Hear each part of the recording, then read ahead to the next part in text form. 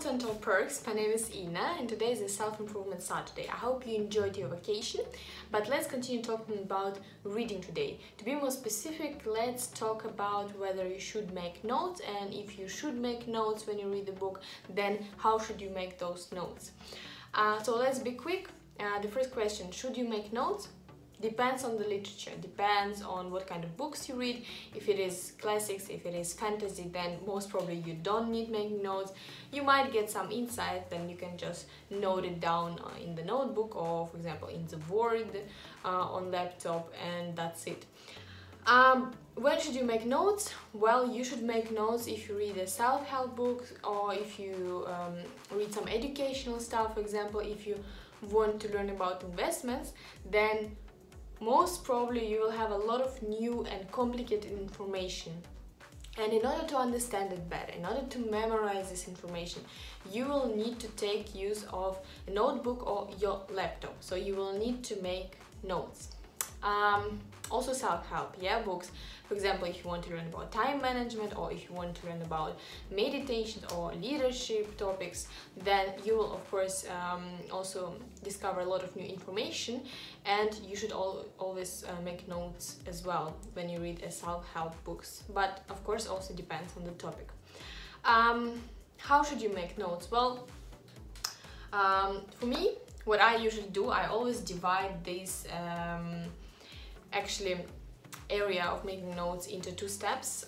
The first step is taking a pencil, marker and stickers, and when you read a book, while reading you make notes. You write something down in the book with the pencil. You highlight the most important concepts and ideas.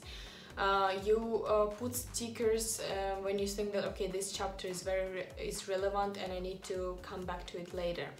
How it looks? Well, this is the book I recently read. Yeah, it's got a lot of stickers, and also you will see here quite a lot of highlighted sentences, concepts. Yeah, it's here, then also here, so it's quite a lot. And then when you finish reading a book, oh, by the way, wait, I can also show you the stickers. Yeah, by the way, I'm gonna be a blogger. Yeah, see how beautiful they are. Yeah, the stickers. When you finish reading a book, you need to summarize everything what you read, and you need to know how you can apply the information you read to your life, to your career. And for this purpose, I suggest to write a summary, and then you can use a notebook. This is what I did before. So I had a notebook where I wrote summaries of the book I read. I used different colorful utensils.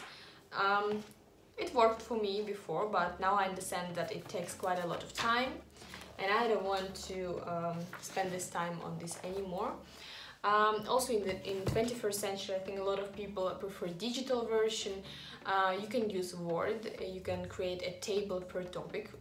As an example, you want to learn more about leadership, then you create a table for leadership topic, and you write the book and author name, and then you write the concepts, the ideas, the insights you got from those books, and then basically you have an overview of the topic leadership from different authors. It is also one of the ways, but the only not very convenient thing is that you will need to create the tables by yourself, and I mean it also takes quite a lot of time. Therefore, my suggestion to you, if you prefer also now to have a digital version, to use apps. The first app is pretty well known, it's called Notion. They already have ready templates called reading lists, and there you can actually write a book name, author's name, the date when you finished reading a book. You can rate it, how you liked it, or maybe you didn't like it, and then you can also put them in concepts and ideas and what you learned from the book. It's pretty convenient. And the second app I discovered recently is awesome. It's called Miro. You can use it actually for everything, not only for reading books, but you can use it for even the university stuff, because they have a lot of frameworks and templates there. Also mind maps. Mind maps also very useful when you read a book, because if you read a very complicated literature and you need to understand how the concepts presented in the book are connected to each other, then mind map can be a very good way for you to actually analyze what you read and understand the source better. Yeah, so Miro I'm gonna show you, but as I told you, this is a very convenient tool, and at the end of the day, the most important is that you actually read something and you try to understand what you read, and you experiment. Always experiment, because there is no way which works for everyone. Yeah, you always need to figure out what works for you the best, and then just do it, you know, just start doing it, just figure out, and you're gonna be more than satisfied, I'm pretty sure. So that's it for today, and I hope to see you next week. I wish you a productive and full of joy days. Yeah, okay, see you next week.